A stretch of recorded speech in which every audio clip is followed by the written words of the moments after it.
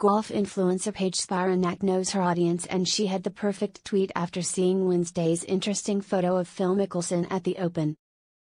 As the six-time major champion smiled awkwardly while chatting it up with a golfer ahead of Thursday's tournament, Spiranac joked, "How men look when they are trying their hardest to maintain eye contact with me."